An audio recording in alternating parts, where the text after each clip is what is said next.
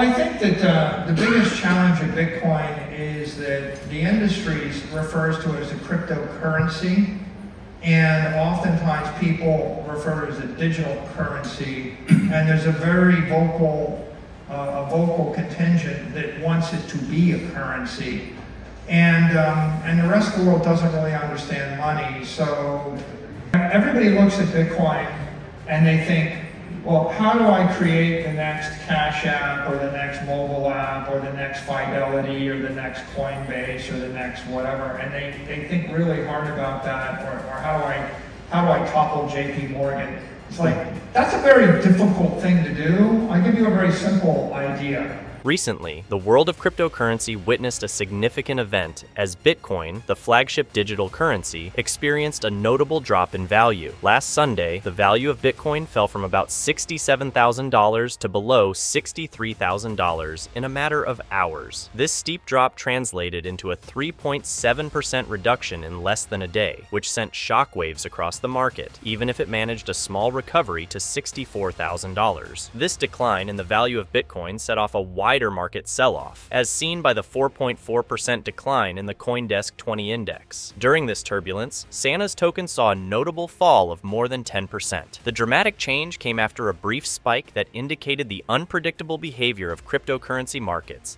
and was partly driven by upbeat Federal Reserve policy. Nevertheless, there were challenges to the following market rebound, with ongoing sell-offs noted, especially in spot Bitcoin ETFs traded in the US. Due mostly to significant withdrawals from the Grayscale Bitcoin Trust, these ETFs saw net negative flows for 4 days in a row, indicating a gloomy attitude among investors. In a recent interview, well-known cryptocurrency expert Michael Saylor offered his observations amid these market swings. Saylor is convinced that the price correction that Bitcoin has seen recently and its natural volatility are only a part of the cryptocurrency's evolutionary path towards universal adoption and stability. He emphasizes the longer trend of Bitcoin's acceptance and resiliency, viewing such brief market swings as expected fluctuations. Saylor offered a balanced viewpoint in response to common complaints about Bitcoin, including its energy usage and price volatility. He emphasized the mining industry's continuous developments in renewable energy sources, implying that concerns over Bitcoin's environmental effect may eventually fade as sustainability advances. Saylor also emphasized the maturing Bitcoin market, pointing out that higher liquidity and institutional involvement will probably eventually lead to more price stability. Let's hear what he has to say.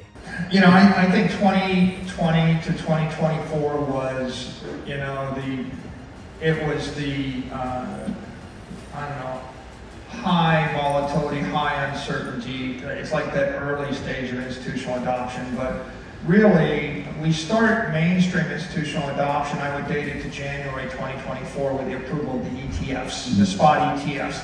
And I think it runs, we have about a 10-year gold rush. It runs to 2034 November. Between 2024 and 2034, we will have mined 99% of all the Bitcoin. So Bitcoin becomes, for all practical purposes, fixed by November of 2024. The last 1% comes out over 100 years.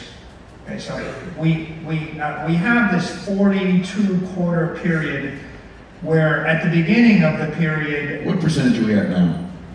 Right now we're like 94%. Wow. So you think it's not much, but I mean 5% is a lot over 10 years compared to 1% over 100 years. So there's actually still Bitcoin available for sale right now. The miners have to sell it. So at the beginning of this period in Q1, we're in Q1 now, if you go to January 1st, no institution could buy it even if they wanted to. It just wasn't on their radar. So you really have 42 quarters of people learning what it is, studying it. It takes 10 hours to scratch the surface, and it takes 100 hours before you get a degree of comfort. Most people, you know, once they get past the age of 40, they don't want to spend 100 hours learning a new thing. It's very rare. So you've got Wall Street firms spinning up massive education apparatus. You've got a whole set of stages of adoption. First, can I buy it? Then is it on the approved list for solicited sale? Then it is on the approved list for unsolicited sale. Is it marginable? Can I borrow against it? Is it optionable? Can I hedge it? Is it recommended? Is it structural? Is it built into a fund?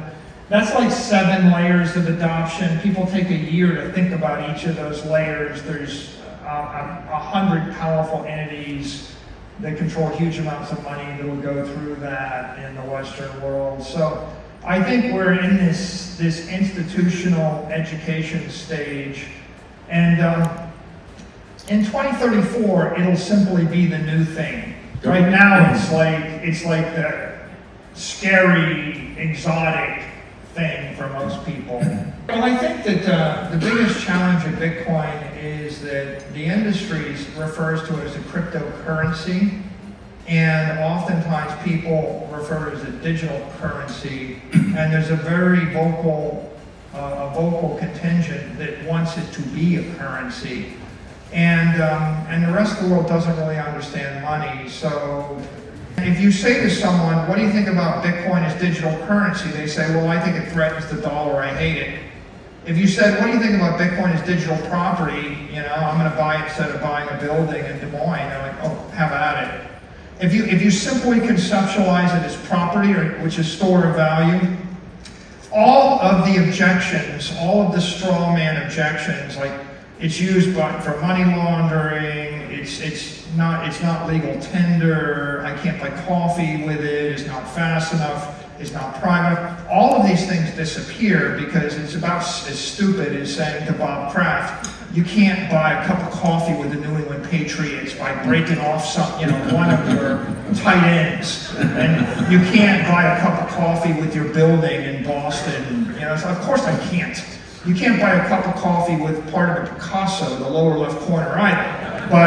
But you know, wealthy people have been using them as a store of value and as money for 500 years. The usage of Bitcoin has rapidly increased in Argentina, as evidenced by the fact that in March, during a single week, the most purchases made in over 2 years occurred. The country is now experiencing an extraordinarily high rate of 276% inflation, which is severely undermining the value of the peso, the country's currency. This corresponds with a boom in Bitcoin activity. Due to these economic difficulties, more and more Argentinians are looking for safe options to protect their money. Although the US dollar has historically been a preferred option, recent events such as the relative strength of the peso and governmental initiatives have diminished its appeal. Although the president's long-term goal is to increase Argentina's economic integration with the US currency, the immediate priority is keeping the value of the peso stable. Because of the current state of the economy, more Argentinians are turning to Bitcoin because they believe it to be a safer way to protect their funds from the uncertainties affecting the national economy. Let's go back to the interview where Michael Saylor provides more knowledgeable analysis. Everybody looks at Bitcoin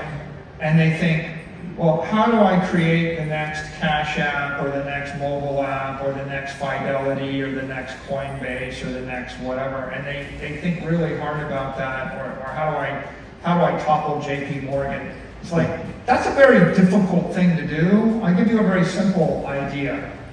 You have a treasury in your company. If you put your treasury into sovereign debt, you're going to yield 5% pre-tax, 3% after-tax. And you're not going to beat the cost of capital. The cost of capital right now is 8 to 10% in the US. Easy. So if that's the case, your treasury is a liability, which means that any rational person would look at you and say you should decapitalize. You should run on the minimum working capital or negative working capital, and you should run on debt. But I'll give you another idea. If you actually are investing in something you expect to go up 20 to 40% a year for the next decade, you're beating the cost of capital by a factor of 2. That means the right thing to do is go back to your venture capitalist or your bank and just raise $100 million that you don't need and buy Bitcoin with it. Because if the business you're running doesn't work, you will have a business that's growing 20 to 30% a year, scalably, for the next 30 years. That will work, right? You'll double the 100 million 2 times in the next 6 years. So you'll be 200, 400 million. In 6 years, when the thing that you're doing right now doesn't work, you're gonna have a business that's growing 20% a year off a $400 million base, which is a monopoly.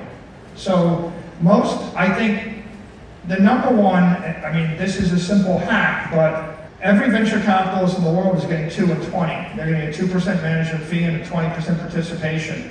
And Their mandate is they have to invest in operating businesses that are private. And if they were to go and buy $1 billion of Bitcoin with limited partner capital, their limited partners would say, are you crazy? I could have bought the Bitcoin. So the VC can't buy Bitcoin, which is the risk-free return of 20, 30% a year. The VC can give you the $100 million. You can buy the Bitcoin. They end up with debt in a private company. You end up with $100, $200, $500 million business growing 20, 30% a year that's scalable that you run with yourself and your CFO. It's good for them. They're going to make a fortune. They want to invest the money. The real problem in the world, and by the way, this is back to the Tao of Steve. In the Tao of Steve, there's a guy sitting on the bed and he's smoking marijuana, and someone's saying, well, you know, like, why aren't you out there doing something? He says, doing stuff is highly overrated. Okay? So here's the big idea, which is there's a couple $100 trillion of capital in the world that's debasing at 10% a year right now. And the big idea is just stop investing in toxic money, right? Michael Saylor provides a fresh viewpoint in his comments on how companies should divide up their treasury reserves. He starts out by clearing up some common misunderstandings about the cryptocurrency industry, where a lot of people concentrate on building the next big financial services platform or smartphone app. Saylor contends that it is a difficult undertaking to try to compete with well-known financial firms such as JP Morgan. Next, he presents a straightforward yet impactful idea: the opportunity cost of investing in Bitcoin as opposed to keeping conventional assets. Saylor notes that the yield on a company's treasury invested in national debt would be quite small, around 3–5% after taxes. This is much less than the present cost of capital in the US, which is between 8 and 10%. As a result, the treasury is no longer considered an asset, but rather a liability. Saylor believes that companies may achieve exponential development by directing their money to Bitcoin, contrasting this with the possible rewards from investing in the cryptocurrency. He contends that Bitcoin is a profitable investment because of its predicted growth rate of 20–40% each year over the next 10 years, which greatly outpaces the cost of capital. Saylor suggests a risky course of action. Even if companies don't want the money right away for operations, they should think about acquiring financing and buying Bitcoin. Saylor discusses how venture capitalists, VCs' duty to invest in operational firms, prevents them from making direct Bitcoin investments. He proposes that companies may get around this restriction by soliciting money from venture capitalists and utilizing it to buy Bitcoin. With this approach, companies may take advantage of Bitcoin's potential growth without sacrificing operational control. Saylor also highlights the startling amount of capital that is presently invested in conventional assets, which are losing value as a result of inflation. He promotes switching to Bitcoin investments as a safeguard against this depreciation, emphasizing the potential for significant rewards. Saylor's message is quite clear. Companies should give significant consideration to shifting their money to Bitcoin in order to take advantage of its potential for long-term development and wealth preservation in a world where traditional assets are losing value and inflation is rising.